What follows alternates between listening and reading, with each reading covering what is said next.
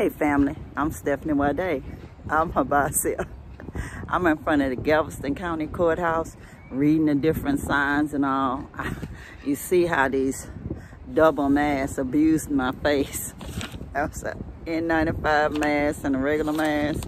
If you wearing it, quote, the right way, you get your face all bruised up.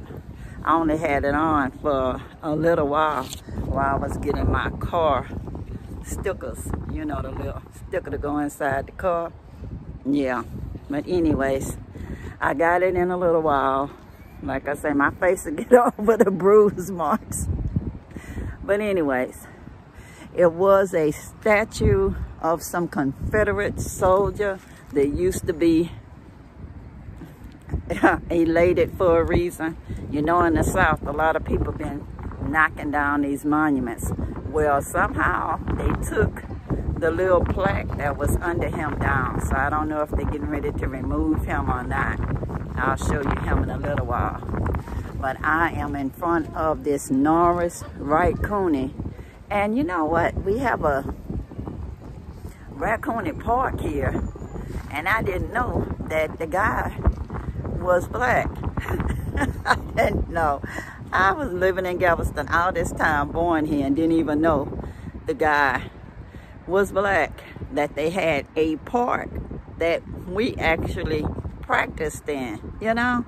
That everybody was using this park, but nobody even mentioned that he was black. You know, the one drop rule thing in Texas and the United States from back in the day. But anyways, Norris Raccoon, since this is still Black History Month, even though I practice it all the time. But anyways, I'll turn it around so y'all can see it in a minute. But it says, Norris Raccoon, born 1846, died 1898, born a slave on the Waller County plantation of his father, Philip Cooney. Norris Raccoon was sent to Wild Street School in Pennsylvania for early education. At the age of 17, he moved to St. Louis, found employment on Mississippi River steamboats.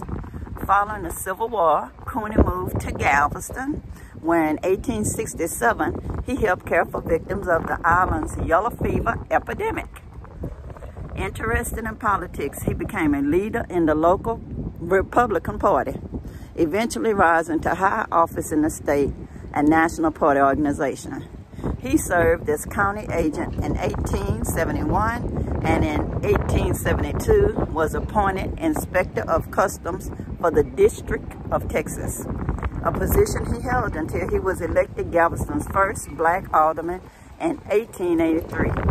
As a leader in the Republican Party, Cooney served as chairman of the state convention in 1882 and as a delegate of the National Convention in 1876, 1880, 1884, and 1888. He was appointed Collector of Customs for President Benjamin Morrison in 1889. Norris Raccoon was an important political and civic leader in Galveston. A park was dedicated in his memory in 1937. He was buried in Lakeview Cemetery.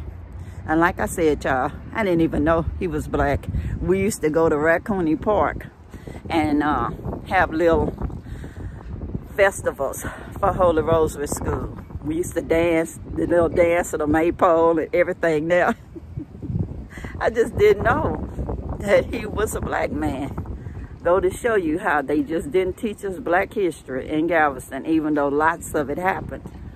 Yes, he was mulatto, but he was born as an enslaved person. You can't give consent when you're enslaved. So his father was also his mother's, you know what. She could not give consent. She was an enslaved person. And her child, since the rule was, if your mother was a slave, you were a slave too. Didn't matter who your father was. So even though he was half white, didn't matter. One drop rule, he was considered black and was a slave. So anyways, just a little bit of Texas history for y'all. Now I'm gonna turn this camera around so y'all can see. Okay, y'all. This is it. A Texas Post. They're showing about Norris Wright Cooney. And if y'all want to learn more about him, just Google him, y'all. I'm sure it'll show up even more information. But anyway, y'all, this is the Galveston County Courthouse where I just got my sticker for my car. I want y'all to see it's a nice sunny day, so y'all won't be worrying about me being in the cold or snow or ice or whatever. It's a nice warm day in Galveston. And let y'all see my environment. The Virgin Mary is still on top of the cathedral. And they say as long as she's there, Galveston will not perish from a hurricane. Okay, here's that soldier I was telling y'all about. Confederate soldier. Everybody's tearing down Confederate statues. We had them in front of the courthouse. And I'll let y'all see how they took the plaque off. So I don't know if he'll be next to go down. I don't know. But see right there, the plaque that used to be talking about him as a hero is taken down. But it definitely was there last year, y'all, so I don't know when they took that plaque away from this statue. But it definitely was a Confederate soldier that they were calling a hero. Somebody who was fighting to keep us enslaved, you know? And anyway, I'm glad his plaque is removed. Hopefully he'll be removed next.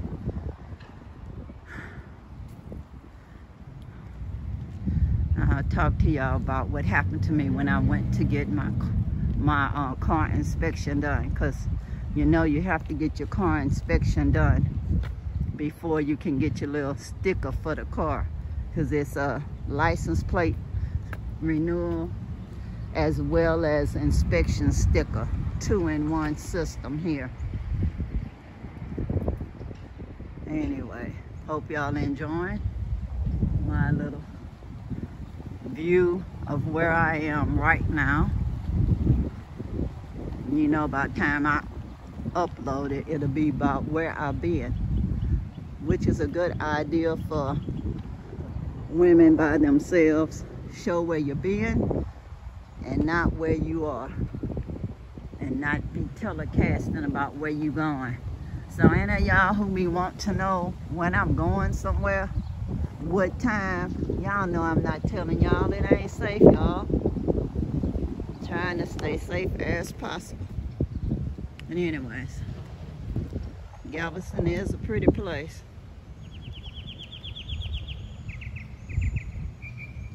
And I hope y'all hearing the birds singing.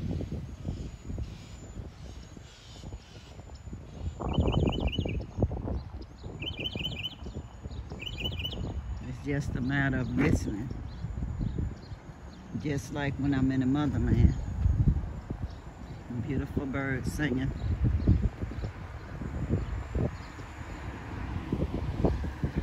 Hope y'all enjoying all the greenery.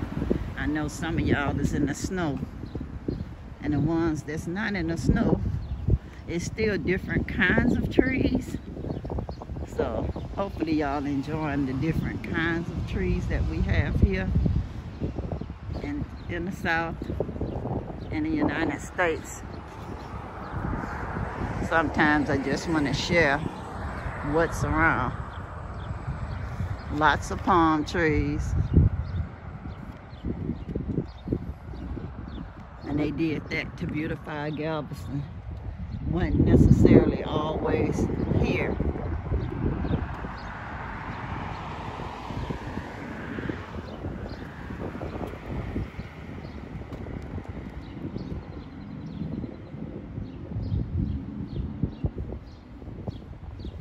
Anyway, I'll sit out on the beach and talk to y'all about what happened when I went to get my inspection sticker. I think it was pretty touching. Anyway, hold on. Guys, I think I want to talk to y'all about perceptions as a kid. What happens as an adult when you find out better, or as a teenager when you find out better. This is the Rosenberg Library, not the colored branch that I showed y'all the other day. I actually got my first library card right here. Yeah, I did. The nuns took us here. It says the oldest free public library in continuous operation in Texas, established and endowed in 1900 by the will of Henry Rosenberg, 1824-1893, a native of Switzerland who came to Galveston in 1843 and achieved prominence as a banker and merchant. In his will, he stated, "In making this bequest, I desire to express in practical form my affection for the city of my adoption and for the people among whom I have lived for so many years, trusting that it will aid their intellectual and moral development and be a source of pleasure and profit to them and their children and their children's children through many generations. This library is the successor to the Galveston Mercantile Library, established by the Chamber of Commerce in 1870, donated to the city of Galveston in 1874, and absorbed by the Rosenberg Library in 1905. Collections include over 1 million books, manuscripts, letters, documents, objects of art, and historic memorabilia. The library is one of the major repositories of original documents and artifacts related to Texas history." Well, guys, when I was younger, I actually thought Henry Rosenberg was Abraham Lincoln, y'all. My cousins and I would come over here, take all kinds of pictures, never get them developed because it was so expensive to us back in the day. So we thought anyways to get film developed. So we took plenty of pictures sitting on his lap and stuff and did not develop it.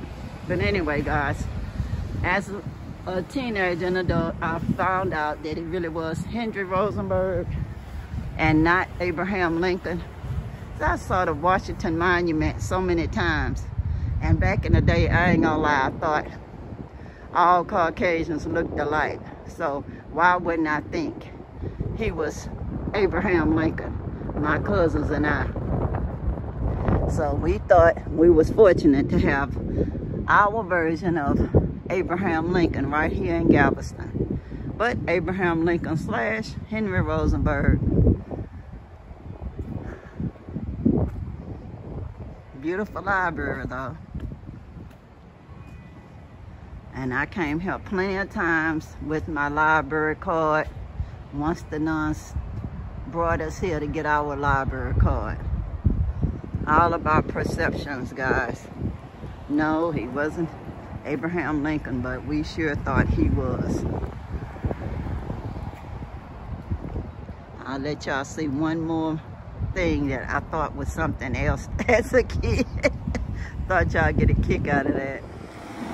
Guys, I thought this was the Statue of Liberty, believe it or not.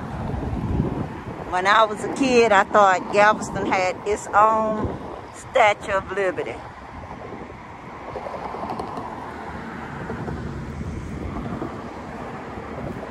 Of course, it wasn't. It's a statue of something, some tribute to some soldiers or something. And they said that that statue on the top showed them the red light district back in the day when the soldiers got off the boat.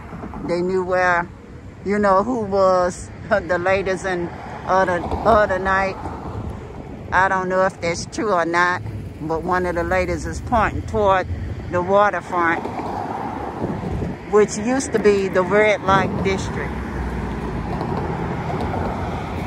I definitely thought it was the Statue of Liberty.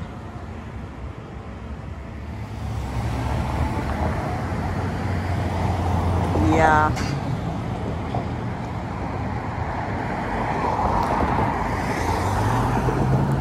I was an adult before I found out it wasn't the Statue of Liberty, y'all. That the Statue of Liberty was really in New York. You know, kids. It's all about perception.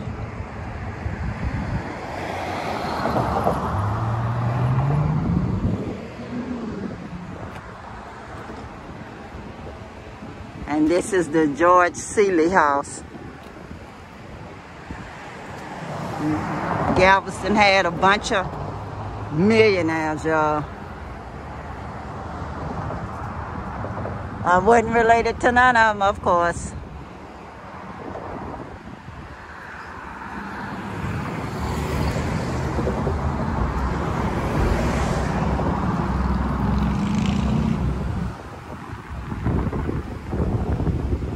It was donated to UTMB Health, so I don't know what they actually use it for right now.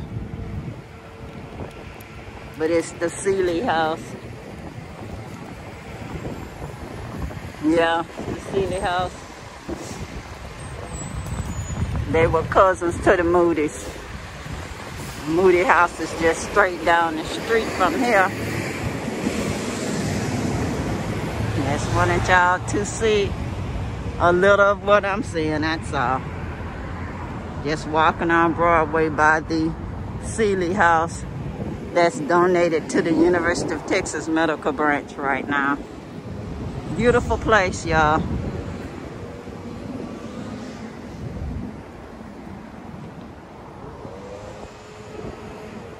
And this is just Broadway, Galveston, which is one of them, well, the main street in Galveston. That's what it is.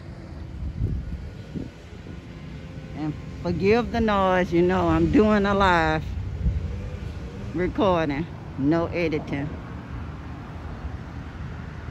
Don't edit out the sound anyway.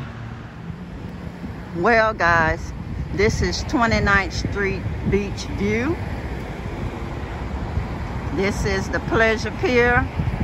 It was in existence when my mother was young. When I was young, of course, it wasn't operating at all, but now it's back in operation. The beach is still as beautiful as ever. Have all this artsy stuff on the beach, on the benches that you sit down on. See, they have the dolphins and whales and all that.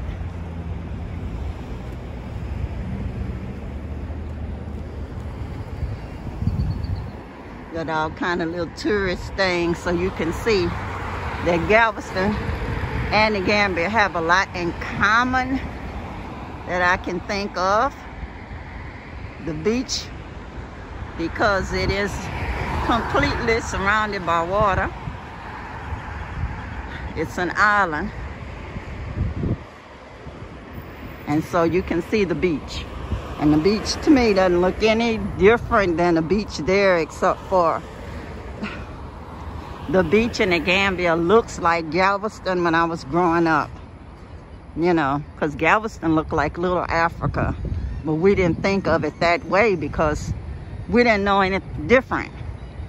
Just like when you get to the motherland, the people that's been there all along and not traveled anywhere, where they are minority, they don't know anything about concepts of race.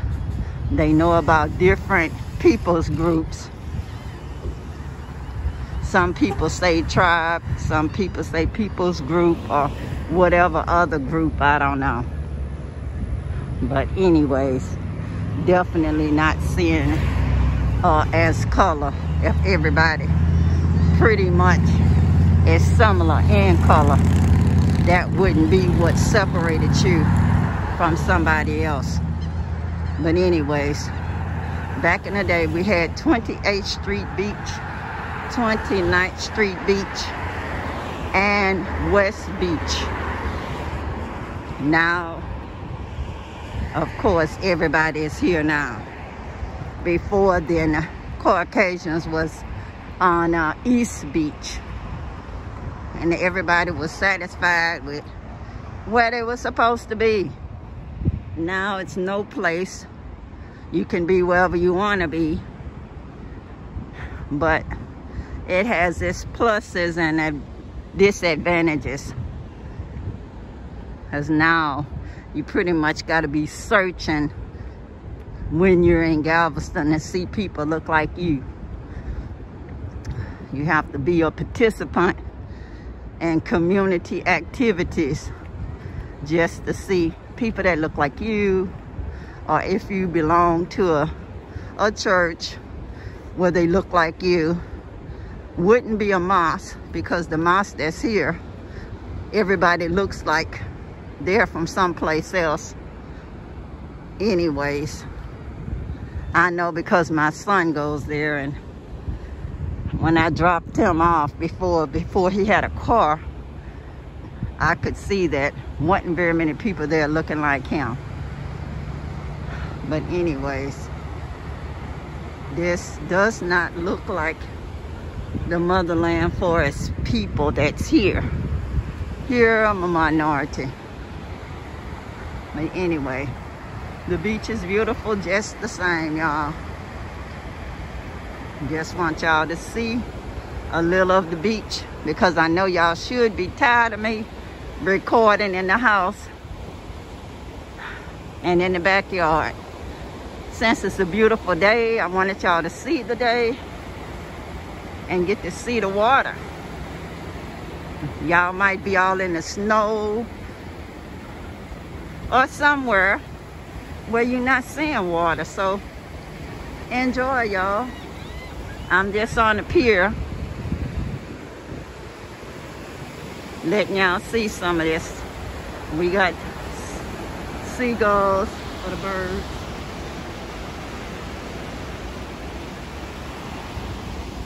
And just so y'all can see what's going on. Hope y'all enjoy.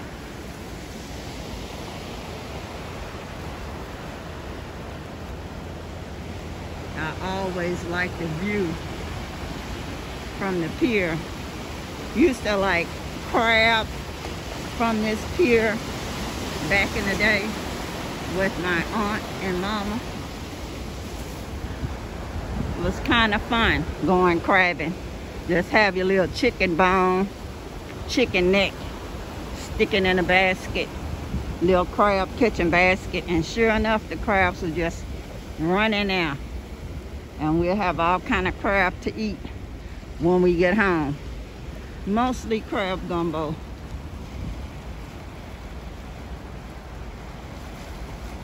Mostly crab gumbo.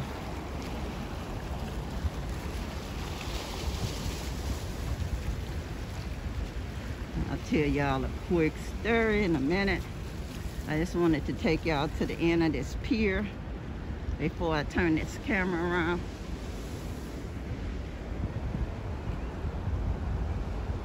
Hope y'all enjoying. It's the Pleasure Pier again. And that's Seawall Boulevard in front of us where the cars are driving. This is 29th and 28th Street Beach, Galveston, Texas. The water is just so shining, y'all, glittering. And no, you cannot walk out into the water around here. This is all just the pier, the waterfront. No more going down there to catch crabs. We have land subsidence issues now.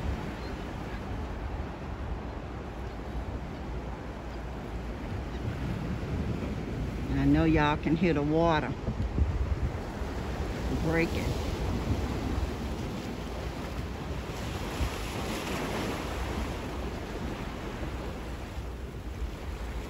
So pretty, y'all. I hope y'all enjoying this.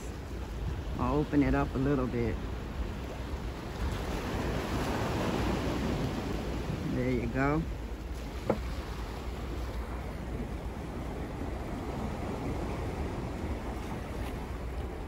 Turn it around and tell y'all something that happened to me today that I thought was pretty cool.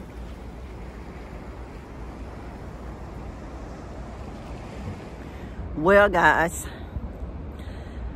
I went to get my car inspected today and get my oil changed.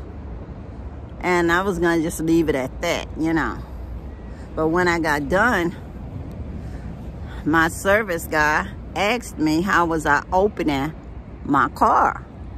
And I just told him that I just used the key to open it. Because I had a little automatic lock. But it fell on the ground several times. So this part is missing. The plastic is missing. And you used to could put a smaller key inside of it, just touch the button and it would open my car. But one of my sons, who will remain nameless, pushed too hard on this inner button and it's permanently pressed down. Well, the guy at the service desk said, could I replace it for you? It'll cost less than $100. And I told him, I said, are you sure? Because we just replaced a key like that on my other son's car. And it was like almost $400 for one key. And if I wouldn't have had my key, it would have had cost the price double, because you had to buy 2 keys. You couldn't get one key made if you didn't have one key left out of a set. So since I had the other key, it cost almost $400, y'all, for real. So I was hesitant to get a key for my car. I was just doing what was necessary. But when I opened it with the key, of course the alarm would go off and I'd have to hurry up, put the key in the ignition to turn it on for the horn alarm to cut off. But anyways, he said that it wasn't safe for me to use it like that, and that he knew how to program the key. So I would have to do is pay for the replacement key part, and that he would program it for me for free. So it was like being in the motherland and bargaining the price down, because everything's negotiable. But this way, I didn't bargain anything. He actually gave me his best price. And he says he doesn't do it for what? Everybody. And that's what they say in the motherland.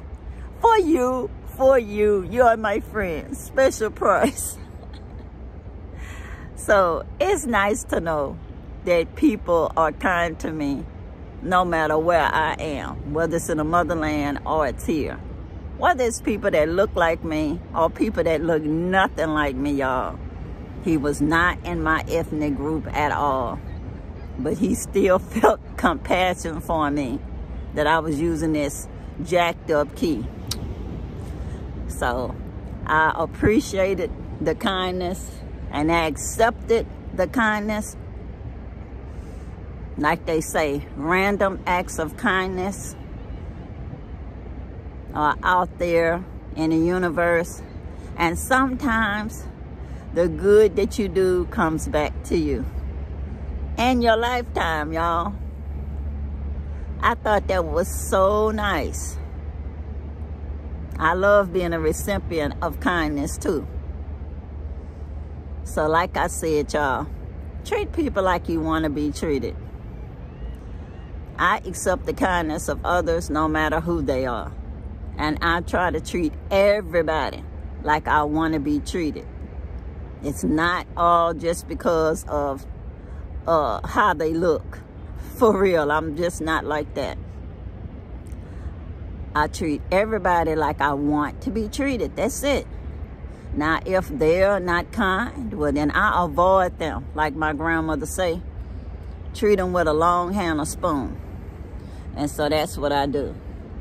But anyways, I'm going to let y'all go because people are coming and I'm going to have to put this mask back on. And I know it's a lot of trouble trying to hear me with this mask on. So until next time, peace, peace, power to the people. And I'm out, y'all. Bye.